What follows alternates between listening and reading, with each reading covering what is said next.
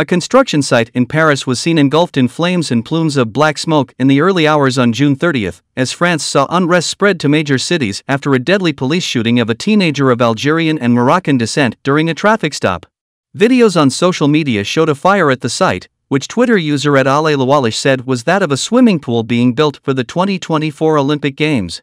Ambulances and a fire truck were seen arriving at the scene in Aubervilliers, a commune in the northeastern suburbs of Paris, France. 40,000 police officers were deployed across France on Thursday, nearly 4 times the numbers mobilized the day before, but there were few signs that government appeals to de-escalate the violence would quell the widespread anger. According to media reports, the gunman is a member of Russia's Wagner private military company.